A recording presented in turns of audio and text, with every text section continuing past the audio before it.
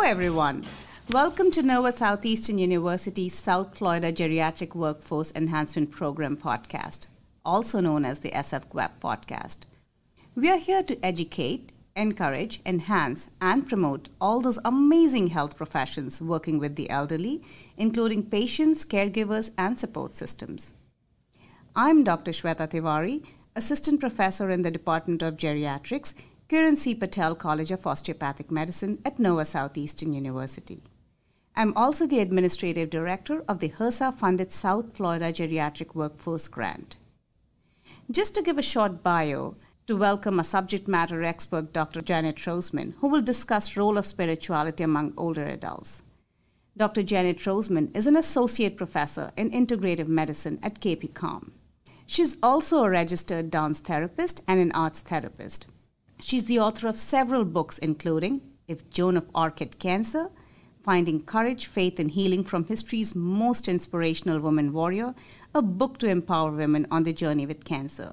She received the first Joseph Murray President's Award from Lesley College for her work, as well as the David Larson Fellowship at the Kluge Center for Scholars at the Library of Congress, the second person in the world to hold that honor. She specializes in spirituality and medicine and compassionate care, and is the founder and director of the Sydney Project in Spirituality and Medicine and Compassionate Care, a medical education program for residents in honor of her father. So Dr. Roseman, welcome. Thank you. I'm happy to be here. So to start with, my first question is, can you tell us a little bit about this topic and why is this topic important for you? I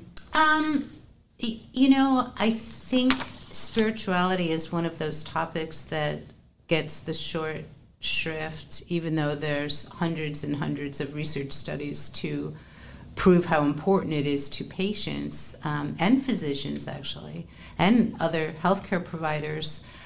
And I think it just isn't taken as seriously as it should. And I'm always kind of surprised when, especially if I'm working with residents or medical students and they make a comment, I always ask them their feelings about it, and they say, I don't want to discuss spirituality or religion. It's not important, but it is important. It's important if your patient is fasting for religious or spiritual beliefs and you're giving them medication, you need to know they're not eating. Or if they're a Jehovah's Witness and they don't want a blood product, you have to know that. That's really important. And also, the research studies have shown, years and years of research studies have shown that spirituality is important to patients. They have better outcomes, shorter hospital stays, their resilience is much higher, they feel better, they have better support systems, and overall it's a very potent way of healing. And regardless if you're part of the elderly population or if you're younger, it's just a very important topic. Thank you so much. Yeah, that is indeed informative. We also have heard and actually observed that spirituality can mean so many different things to different people. What are some different methods in which older adults practice spirituality in different cultures? Yeah, you're absolutely right. And I guarantee if you asked 5 or 6 of your friends their definition of spirituality, you'll get 5 or 6 different answers. And it's the same with the elderly population. For some people, it might be, going to the mosque and praying. It might be going to a temple on Friday nights. It might be going to church on Sunday mornings, which is considered more religiosity or a religious point of view. For some people, their spirituality can be through organized religion, but usually they might define it as baking. It could be baking. They make food for their neighbors, and that's a spiritual experience. Or gardening is a spiritual experience. It could be yoga or Tai Chi. It could be sitting with their granddaughter or grandson, and they look at that as a spiritual experience. So it's even though there's a lot of definitions out there, I kind of shun the definitions because I really think it's what do you choose? What is sacred to you, and whatever is sacred to you is the right definition. Thank you so much. Yeah, I agree with that as well. And as I remember, you spoke about research and spirituality. There is a lot of support in literature about spirituality just being a coping mechanism for, many caregivers who are taking care of older adults. What is your experience in terms of that? In terms of the research? Right. There's a lot of research, and I brought some information that I can quickly just go over, which I thought you might be interested in. So the Journal of Family Practice, and I'm just boiling it down to one or two sentences, but they found that spirituality forms the base of a meaning and purpose and helps coping. And it's interesting, over 96% of adults in various ages, but especially older adults, use prayer for healing. And it helped them to mitigate stress and offered more resilience, which I think is really interesting. And the Mayo Clinic did this comprehensive study of looking at all of the studies on spirituality. So looking at over 350 studies on physical health and 850 studies on mental health, they found overall, which is pretty amazing, an elder population had better health outcomes if they had a spiritual or religious point of view. And they had less hypertension, lower blood pressure, more resilience, they exercised more, they obtained their screenings more. It really has a positive effect. But I'll also say, in terms of caregivers, I know this is kind of long-winded, but caregivers, and I often speak about this, they burn out just as quickly as physicians, only they don't always have the support where a physician might be in practice with someone else, so maybe somebody else could take over for them for a day. But usually caregivers, they don't have that. They don't have a day off, and often it's women, and often it's older women who have the burden and responsibility to take care of a family member, and it's extremely stressful. And finding a spiritual way to cope is really, extremely helpful, but also making the time. And I think physicians and other healthcare workers could make a huge difference by just acknowledging caregivers and acknowledging their burden and offering some suggestions. And, one thing I always tell medical students and residents is, when you're working with your patient and the caregiver, ask them, what have you done in the past that has supported you during a difficult time? And they might find, they might share that, a spiritual practice was what they found helpful, or a religious practice. Okay, so you do see spirituality being a coping mechanism, especially when caregivers are stressed, taking care of elderly in various situations. Absolutely. It's, it's a profound vehicle for taking care of yourself. I think you also answered my next question when we talked about research in terms of practice of spirituality and prayer, and kind of helping in health outcomes or any chronic disease management. You did cite about the hypertension study and a couple of other studies, how it can really help in managing health outcomes. Yeah, I mean, studies have shown that patients who had a spiritual or religious practice, they had lower blood pressure, they had less hospitalizations, they saw their doctor more frequently. If they smoked, they quit. They just had better, they looked at their overall health in a more holistic manner, mind, body, and spirit. They had less depression. They had a better quality of life because they also had community support. It's pretty important. And they were more positive about their life overall, no matter what their age was. Right. Thank you so much. My next question is more towards your observations or your experiences in terms of working with people. Like, how did you see that, what they perceived as barriers to spirituality? Oh, that's a good question. So not physicians, you're talking about patients? In general, people, yeah. What are some of the barriers? I would say if someone's gone through a very difficult time, and who hasn't, right? As we get older, we've all experienced something difficult. It's very easy to kind of lose your faith. So if you're often people who are extremely religious or even spiritual lose their faith if they've lost a child or something really horrible has happened in their life. It's difficult for them to really resurrect those feelings of faith, which are totally understandable and not something that a physician should ignore and say, oh, give it another try, or, to really listen to the patient's story about that and let them find their way. And you could say something, if you were a physician, as simple as, I totally understand I'm trying to understand what you're telling me, and I'm just wondering if maybe there's a way to find that faith again since you found it so helpful. So you could say, some of my patients have told me that when they walk every night with a friend, that they really feel supported and they feel loved.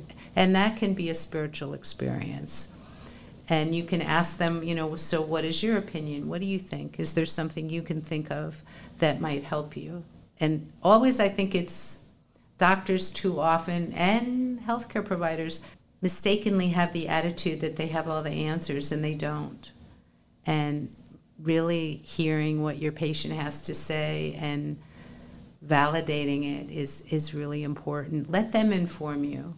Let them tell you. Maybe they have an art practice that they gave up a long time ago, and maybe you can encourage them. Or, some of my patients have kept a diary and found that helpful. And I'm wondering if you had 5 or 10 minutes in the morning to write things down. And I would really, next time we meet, I'd love to hear what you have to say. Or, I understand you used to paint.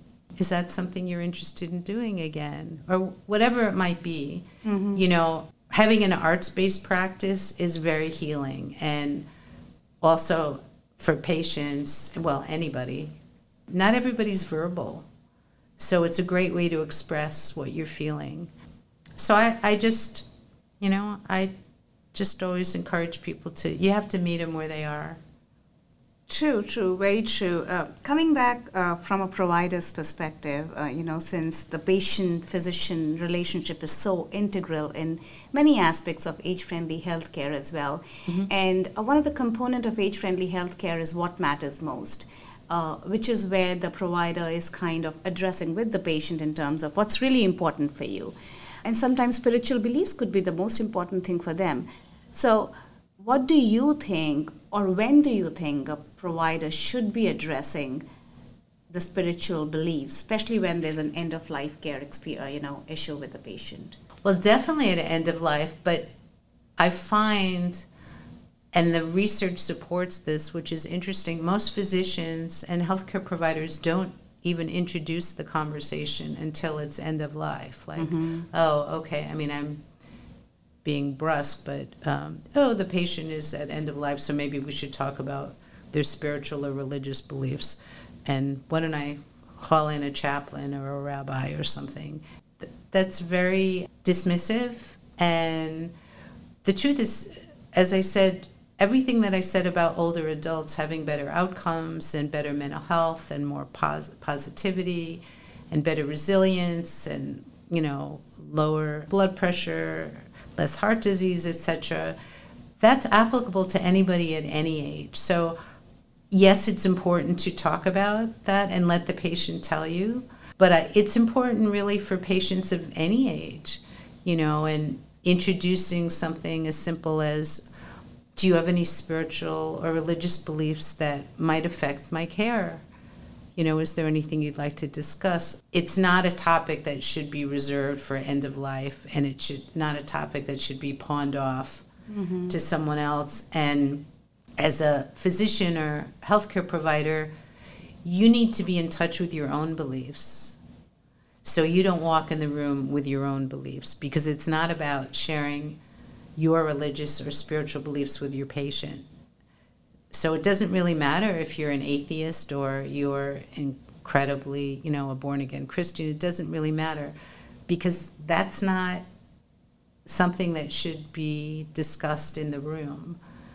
And often physicians think, oh, I don't want to talk about it, then I'll have to talk about my spirituality. Well, no. And even if the patient asks you, you can say, well, I do have particular beliefs, but I'm more interested in yours. And, prayer is another topic. Some patients want their physicians to pray with them. And that's great. But it's only great if the physician is comfortable.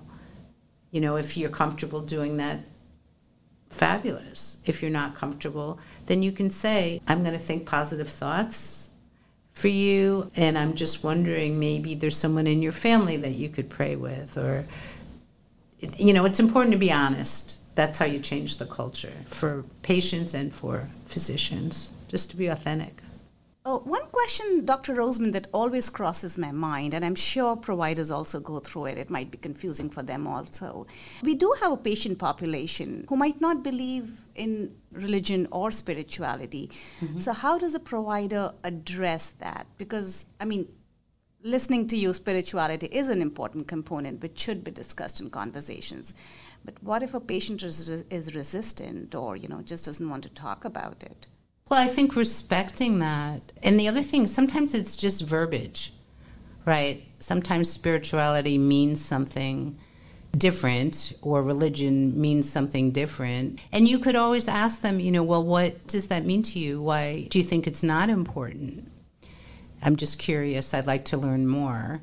That might be a way in. And another way in might just be, I'm just wondering what you do to nurture yourself. As I said earlier, what helps you? What brings you joy in your life? And sometimes just taking a walk and breathing really deeply to have more energy, or just to relax if somebody's really anxious. Or you could even introduce it if they don't have the tools. Some of my patients have found that deep breathing is really a wonderful exercise when you're feeling scared. And I know you're going through a really difficult time. And I'm wondering, would you like me to show you a short minute exercise you could do that would help you relax and feel comfortable? So you don't even have to use spirituality or religion. That's what I was thinking. Yeah, you don't use the terms, but you kind of explore those things so that the individual addresses it in some way or the other. Absolutely. That's a beautiful way to do it, and you don't have to get involved, because you don't want to be combative or outsmart your patient on how much you know. That's not important. Anything else, Dr. Roseman, that you would like listeners to know about spirituality? I know we talked a lot about, but I really want you to. It's what would I say? I guess I encourage people to find something that's meaningful in their life. And like I said, it could be going to a particular religion, attending church or a mosque, or particular religious rituals, which is lovely. But it could be something, like I said, sitting with your grandchildren. It could be baking or walking or dancing. Or I think it's important in anybody's quality of life. If we're talking about mind, body, spirit, which is the whole package, right? Finding something that is meaningful to you, and understanding that might change over time. So it's okay. Maybe you went to church on a regular basis and that meant a lot when you were in your 20s and 30s, but now you're finding that it doesn't have as much purpose, or maybe it has more purpose. I don't know what that is, but, not judging it, just being flexible and, find something. That I think is important. You need to find something that is nourishing. Thank you, Dr. Roseman. Thank you so much for such insightful conversation. Thank you for joining us today. Please stay tuned for the upcoming topics from our renowned subject matter experts. Thank you once again. Thank you so much for inviting me. I really enjoyed it.